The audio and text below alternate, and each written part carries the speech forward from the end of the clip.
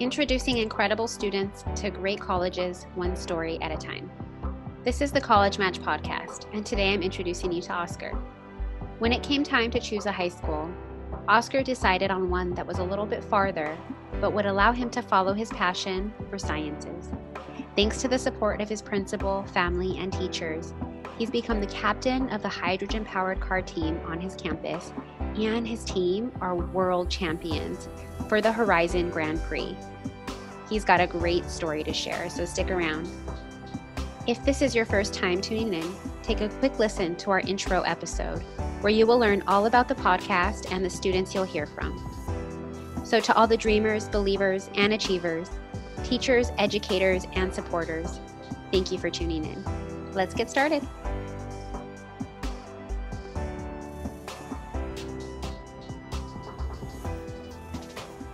Welcome to the first ever episode of the College Match podcast. I'm so excited to introduce you today to a very special guest named Oscar.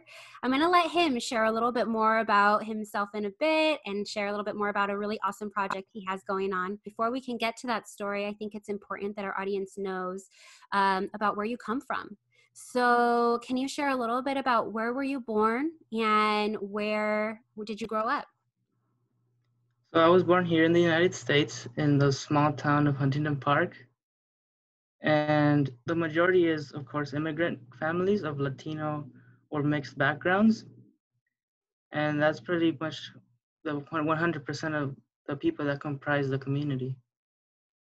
And what brought your family, or is your family originally from Huntington Park, or did they immigrate here as well? They immigrated here as well from El Salvador. Okay, can you share a little bit more about that? I didn't know you were from El Salvador. What part of El Salvador and what brought your family from there to here? Well, my father's side is from the more native and indigenous side of the country, but my mother is more of an immigrant to El Salvador than any other mix-up she has in her blood, right? So they both are immigrants, right? They came to the United States seeking what everybody else wanted, the American dream. My mother faced a lot of, home issues. She didn't always have a father to look up to, and her mother was always, busy with other stuff because she ran the business, right? So she grew up in a very troublesome household that defined who she is now. She's a very strong and independent person. And my father grew up in a more, like I said, a more native and indigenous background. He grew up with very, very, very limited resources. Right? Sometimes he didn't have water to drink for, and not even electricity.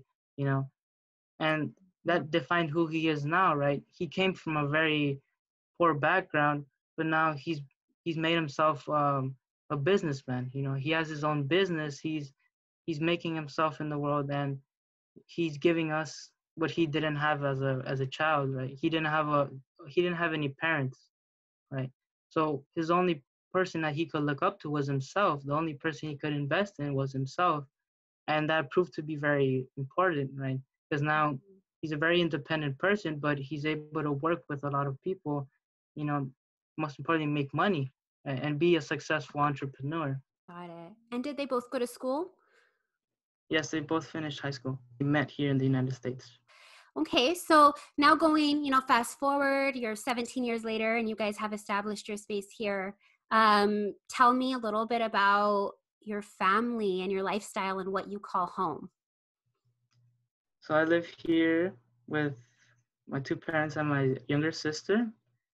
And a few blocks away from here, my aunt lives here. So tell me a little bit about your high school and what brought you to that high school and what have you kind of learned along the way? At the end of 8th grade, I was faced with the decision, will I follow my friends or will I follow opportunity and potential? Because I could either choose to go with the same school they were going to or take a completely different path and go to a school in Southgate, which is 15 to 20 minutes away, right? So that was one of the hardest decisions I had to make at the time. And I decided to take that path and go to STEAM Legacy in Southgate because I saw more opportunity and potential going there. What were you striving for? Well, early on, I just knew I wanted to do something in science. I was hungry for knowledge. All my teachers described me as curious, and they even told me, "You don't belong here. You have to go somewhere where more people are like you." Mm. And it sounds like you took that initiative in a different way by kind of taking ownership of your education and saying, I found a school that fits my interests. And Yes. so, if we're talking about STEAM, can you explain what STEAM stands for? What does that mean? So science, technology, engineering, arts, and maths. And so, what about STEAM caught your eye? What programs did they have there that made you want to make that transition? I saw that ambition, that sort of want to improve the school in any other way. And I was right. The principal, Carla Barrero, was an incredible person. Right, she was out there contacting these people and telling, I need this program in my school because I want more students to see the outside world. And over time, that's in my 10th grade year, she motivated more students to join the hydrogen program. And at the Mhm. time, you could say the program was a failure because we had gone to world finals and came in last place. Mhm. So, you know, it was just the beginning of what was to come. So it sounds like you all, in your time there, have instituted a program. You called it the Hydrogen Program. Yeah. So can you share a little bit about the inception of the program? Who started it? What were you said there were some quote unquote failures that you may have seen, but it sounds like those failures only pushed you harder. There wasn't any proof that the program was going to be successful. This was the principals predicting that this program was going to be successful and what the opportunity was going to be for students. And the district listened, right? To convert a library into a lab is a very costly process, I mean, because you see all around us in other districts, they have private funding, they have millions of dollars available at any time to invest in students. And here in these type of communities that are mostly of ethnic backgrounds, those resources aren't readily available for everyone. We need to start creating the next generation of engineers, of the next generation of leaders that are going to change the world. So the Hydrogen Project, tell me more about that. What is that? Sounds so interesting. It's basically the simple idea is you make a car that runs on hydrogen with the kit you're given to, and you race it against other people. But your the amount of flexibility and design you have is up to you. The sky's the limit, right? Mm. So with that, we have like I said, a lot of flexibility what we can do. And from there, we started with the kit. We developed more and more and more. And, today we're world champions. Tell me about when you finally made it to that championship. Yeah, so we started with the local races here in Southgate, and then we moved on to races in Los Angeles, and then we were invited to a race in Canada, but we couldn't go for the financial reasons. And then with those two races, we qualified to go to finals. We were invited to go to finals, and we went. And the race took place in the Czech Republic, and we competed against 9 other countries and won. And so what has happened since then? And tell me about some of the open doors that led to. So the open doors started way before we were champions, right? Because the race organizers would come to our school and see what we were doing, and even outside independent people would come see what we're doing at school. So what they realized is that we're ahead of the game. We're 10 years ahead of everyone because of course, the resources we have and the amount of innovation that we've done. Right? Mm. We were the first team to make a car that runs purely on hydrogen. Wow. Where can I buy one? One day. That's Soon. really soon. I hope so, right? Yeah, Very we're working cool. on a patent.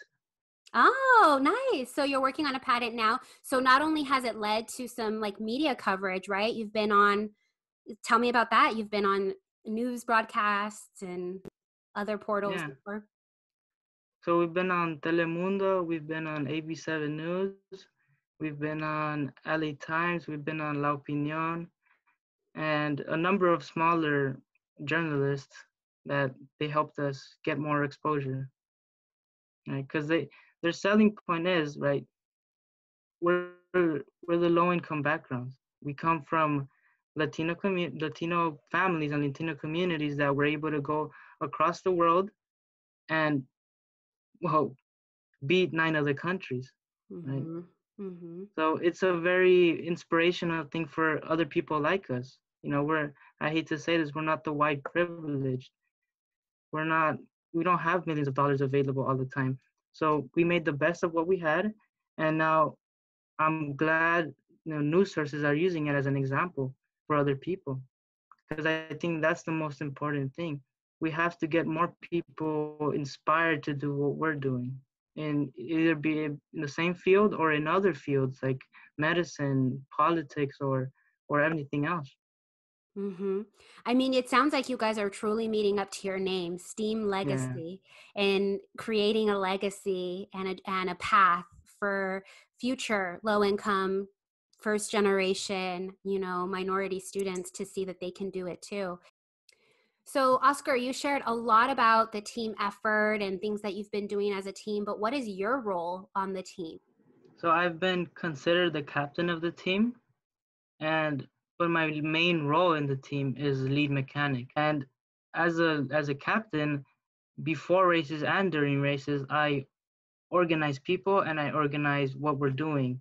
So I give roles to people. I assign who's going to be doing what, when, and where to facilitate us not having any problems during the race. Assuming that position because the teacher can't help us, it helps me become more independent, right? Because the teacher during the races only can give us emotional support. Mm, So he can only be on a headset telling us, "Don't crash" or "Don't do this" on the racetrack, but he can't manage anything. He can't touch anything. mm. So A lot of that responsibility comes onto me. So now I can handle the pressure in a 6-hour race, and I can handle the pressure of people not listening, right? Just because even in the world final, we'd had hours and hours of practicing and hours of prepping. We still had a lot of problems, but those are just part of the process, right? So it's part of that learning experience that I got of being a leader in a very tense environment. And it also sounds like one of your biggest missions, and, correct me if I'm wrong, is also to pay it forward and give back to your community. Yes. You're not only doing that, it sounds, by creating a legacy and encourage building these programs at your school so that other students can feel inspired just like you did. But now, obviously, during COVID, there was something you were meant to do. Can you share what has changed since March when we all went under quarantine? Well, I want to start with what I was going to do. So at the end of the season, when we're declared world champions, about 40 schools from the LAUSD district joined the program. And what does that tell me is that these are teams that are starting from step one, right? They don't have the thousands of dollars in resources like we do. So I would serve to them as a resource. I would let them come into our school, teach them personally one-on-one what to do, right? Because I don't want them to go to the first race and, not know what to do. There's a lot of students that are going to surely fail their first race, and I don't want them to be discouraged after the first race. I want them to keep going because I want them to also go through what I did, right? I don't want to be the only world champion in Southgate. I want to be the first one, the first of many, Right. right? So I wanted to start an internship with previous students that would go out to middle schools and elementary schools and teach students what is to come. But then COVID came, and that stopped everything. But after all this, I'm sure I will keep going on that. I don't want to set it aside because I know that's going to be a very important um, legacy I leave that will be important to other students. Okay. Yeah. And you had already been invited somewhere this summer, right? Yeah, this summer we were going to go to the Netherlands and compete again, but COVID again canceled that. And we were going to go possibly to Japan to the Fuel Cell Expo. And, that was going to be an even more, um, there was even going to be more exposure to what we're seeing now, right? We're going to see Toyota unveil their first fuel cell bus, and a bunch of other companies unveil their fuel cell technology. And of course, we were going to be next to the Olympics. It's true. It would have been all around the same time. So it sounds like so much was impacted now in your rising senior year. Although all of this has changed, it sounds like it hasn't stopped you. So Yeah. what are you all working on now? So our teacher came up to us once through a Zoom meeting and asked, "What are we gonna do?" Right? Because all of our equipment is stuck in a classroom. We can't race, we can't practice, we can't do anything that we used to do. So I gave him a suggestion. Why don't we use the resources that we can to help fight the virus? And that was in the form of making PPE, personal protection equipment for the people, right? Because our supply chains were all disrupted. Face masks, gloves, and a bunch of other equipment, is not readily available for everyone in the world, especially here in our community, right? The majority of our equipment has gone to the people who actually need it, who are in the line of combat, like our doctors, our nurses, our people that are important, right? And it's important to serve them first because they're the ones that are going to serve us when we get sick.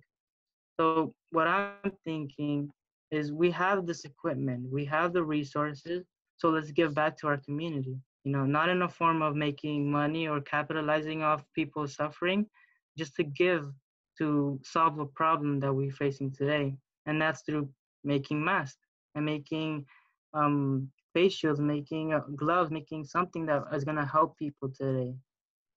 So we started with the idea that we're gonna make the equipment, and we started brainstorming, researching, collecting data, and then we started to, you know, gather all our data and then decide what we're gonna make. And we decided on what people wanted. So people decided they wanted face shields and reusable face masks. So we're in the process of starting that production, right? And then with the rising of cases and people more worrying now, they're looking for other resources and other ways to protect themselves. So using a 3D printer, which is so cool. I've never seen one before. What have you guys created so far? Or have you created anything so far? So I have my first prototype here with me, and it looks Nice. like this. So it's going to be a reusable face mask that you can wear whenever you want, and you don't have to throw it out. The only thing that you have to throw out is the filter that we're gonna design and make. So you're gonna save cost on buying masks, and I think you're gonna be more protected, right? Because in my opinion, a regular surgical mask doesn't protect you, right? If it was protecting you, we'd have less cases. We'd have less mortality rates. Our curve would be smaller if a mask truly protected you. It's a great alternative because you don't have to first waste a lot of money, and it's more effective in fighting the virus. Right? Mm-hmm. That's so interesting. And so did you design that prototype yourself? Yes, I designed it myself, but of course through with inspiration from my teacher, inspiration from other students, and he let me borrow a small 3D printer, and I printed this here at my house. And how long would something like that take you to create? Since it's a small printer, it's 4 hours. Wow. So, But with um, printers that are available to us at school, it would probably take 30 minutes. But we're working through that process to get access to those printers and then ramp up production. mm-hmm. That's so cool. And so obviously your vision in the end is to somehow create these reusable masks, make them, if not free, affordable for the community you live in and Yes. accessible. And it sounds like your energy and your soul and everything that you've worked hard for the next couple of years are going into this. So what do you do for fun? Since I've been stuck at home, I've been able to finish a lot of car projects I have. I like to restore old cars. So I have an old BMW and an old Land Cruiser that I'm working slowly to get to. And now that I have time, I even bought another BMW and I'm trying to restore that too. So Where, that's what I do for fun and try to get my mind off what's going on in the world. so going towards college, we know in a couple of months you're going to be applying. What are you planning on? Like, what kind of college are you interested in applying for, and where are you looking right now? So I want a college that is as ambitious as me in learning, right? I think having that knowledge in me is the most important thing. I've always wanted to fundamentally understand the world around me because when I was younger, much younger, I wanted to be a theoretical physicist, and that was because I lived in this small bubble that was my home, right? I wasn't exposed to the world around me. I didn't know the issues that were facing humanity. So as I grew, I saw the world, I saw climate change, I saw wanting a sustainable future for myself and for my kids and for future generations. And I said, I want to change the world. I want to change how people transport themselves or how people interact with the world. Because I think that's the most important thing today. Mm, Because as I think it's a whole movement, but it's taking a very slow approach to attacking it. So what I want a college that has that same goal as me. They want to have a lasting impact, whether that be through themselves doing it or educating the next generation of students that are going to change the world. mm-hmm. That's beautiful and so inspiring. So, if you were to share anything else about you that you feel maybe that I haven't asked yet, or that you feel you want people to know about you, what would they be? I don't want to chase money. I don't want to chase what everybody else wants. I want to change the world as it is today.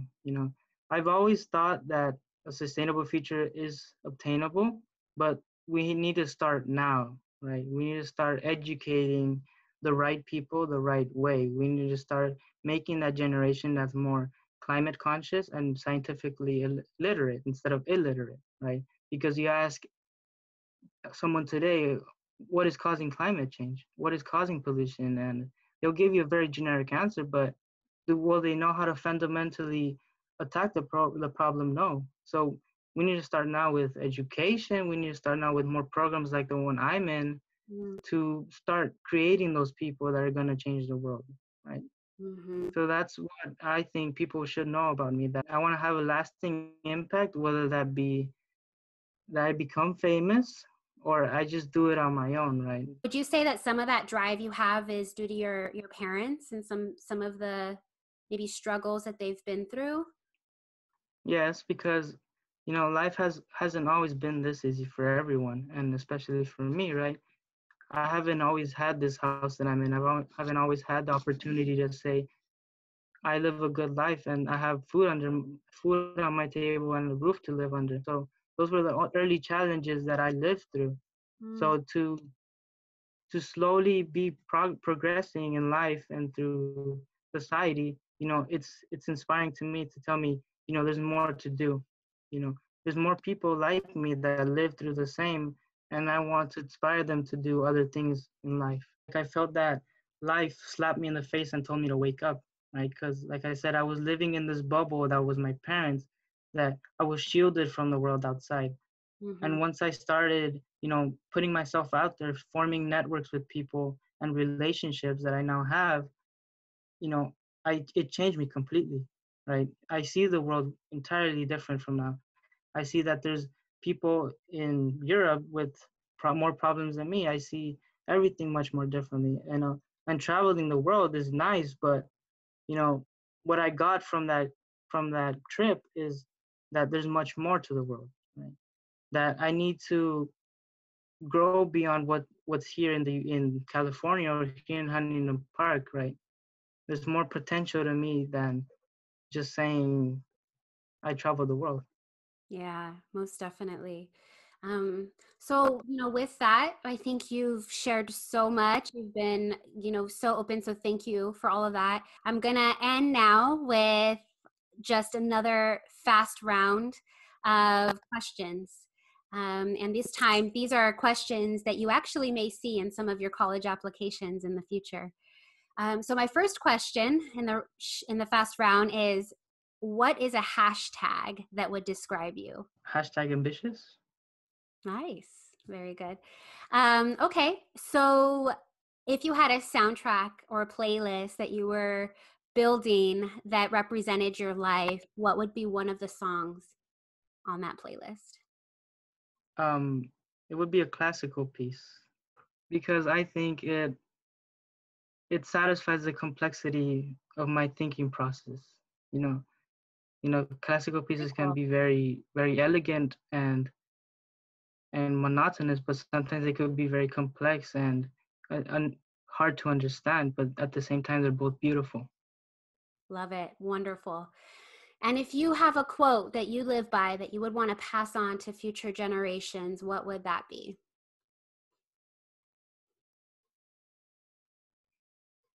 You don't have to be smart or intelligent to be successful in life. You just have to be ambitious and dedicated to what you love.